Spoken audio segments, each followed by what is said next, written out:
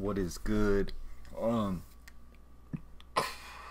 sat down and this is the first thing I saw. This came out 1 year ago. One day. Hold on. Hold on. I'm tripping. How am I supposed to say this shit? This came out tomorrow. It'll be 2 years that this shit happened May 19th, 2019. It is now May 18th, 2021. 2 years ago tomorrow, this motherfucking interview happened. That's what I'm trying to say. What is this? Long live Palestine. That was 2 years ago too.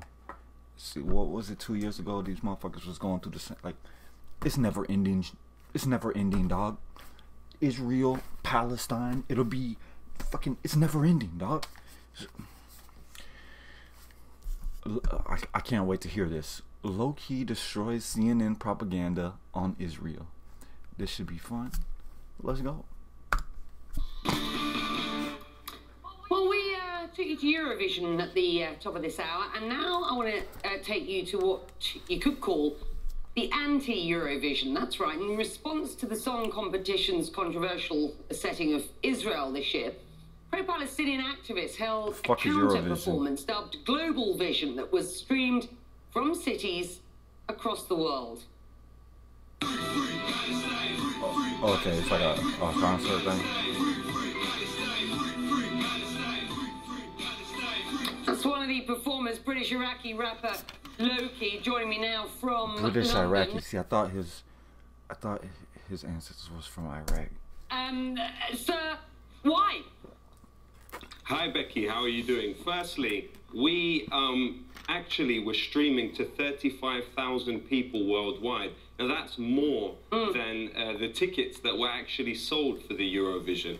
And in the words of the head of the Israeli broadcasting services, Israel has been the first country in 64-year history of the Eurovision that was not able to fund it itself. It relied on the broadcasting services to do it. We know that there was not a spike in tourism, and we know that also the Eurovision village itself was on the remains of a Menshia, a Palestinian village of Jaffa that was deleted from existence in the Nakba of 1948. So we saw that Israel is in a situation where it violates more UN resolutions and more international law than any other country, but yet seems sanction-proof. So for that reason, upon inspiration from the BDS campaign in South Africa, upon the advice of former US President Jimmy Carter, who defines Israel as an apartheid state, of Archbishop Desmond Tutu, Nobel Peace Prize winner. Yep. Oh, all right, we don't want to hear none of that shit, dog. She says, all right, we cut that shit. The job was sort of done for you by Madonna, was it not, last night, and by the band representing Iceland. I mean, Eurovision say this isn't about politics, but it was last night. Oh, well, bruh, you ain't gonna breathe. Look. Hold up. I would have preferred that Madonna didn't cross the picket line, but in fact the fact that she had to have a Palestinian flag on stage is a testament to the success of our campaign, and also is a testament to the fact that Israel cannot leave 12.5 million people so the concert was held in Israel. Worldwide population in a state of hauntology, in a state of constant anticipation for more just future, which is hauntology. In a state of constant anticipation for more just futures. Also, the fact that the Icelandic team felt the need to show the Palestinian flag as well. Again, we would have preferred they did not cross the picket line, and these aesthetic gestures are limited, but at the same time, I would say they bear testament to our success. Let's talk about the politics for the region. We are promised the details of a peace plan from the US President's son-in-law, Jared Kushner. We don't have the details as of yet. What you looking at, Lowkey? There are those who say this plan will simply maneuver out the Palestinians effectively, and that many countries from the region that we are in in an axis with the US and Israel are sort of forging ahead at whatever, leaving the Palestinians behind. What's your sense? Well, paragraph 6, article 49 We're just of forging the ahead. Geneva Convention Fuck 'em. Outlaws the moving of citizens of an occupying power from inside that power to the state it occupies. Israel has built up across the peace process illegal settlers in the West Bank that number almost 600,000 people. They have access to over 70% of the clean water in the West Bank. We have seen the peace process as a I bet this lady when she I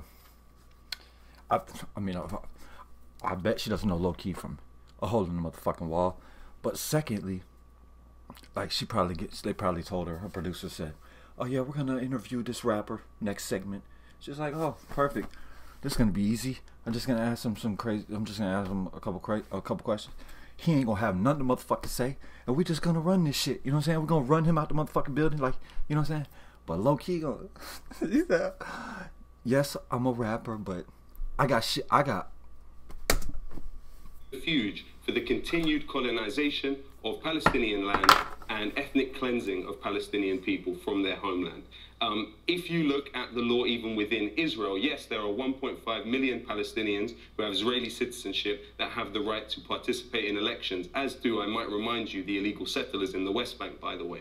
However, those people, those Palestinians within Israel, what they have is Israeli citizenship. They don't have nationality. Their nationality is defined as Arab. There is a Jewish nationality. Yeah. There is a Russian nationality. There is a Syrian nationality. Legal rights group Adala have identified over 50 laws within Israel that enshrine inequality between Jews and Arabs. Now, Ehud Barak said it clearly. Israel can either be non-democratic or it can be, it's either racism or democracy. And that's a clear choice for us. It's not a difference between Jews and Palestinians. It's a difference between those that believe in the equality of all and those that believe in the supremacy of some. Woo! Yes, sir.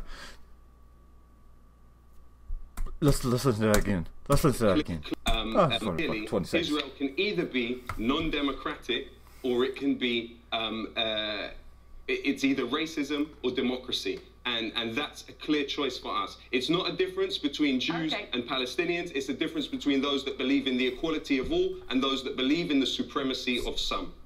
Lowkey, thank you. Thank you very much. Your live streams, hi for Bethlehem, Dublin, as well as London last night. Your view will be considered by some extremely controversial. They are. Oh, I'm telling you, bro. She had no fucking earthly idea what she was getting into when she got into this interview with Lowkey. I promise you that. During the they went to commercial break. Lowkey left. She went to her producer. She's like, "What in the fuck? What in the fuck? Can you not inform me that I am talking to a motherfucking?" I'm not just talking to some rapper. I'm just not talking to some motherfucker off the motherfucking street. I'm talking to a motherfucker that is educated. Okay, that was fun. Let's keep it moving. Let's go. Let's get back to the music, goddamn. But that was fun though. Be good out there. We get back to the music right now.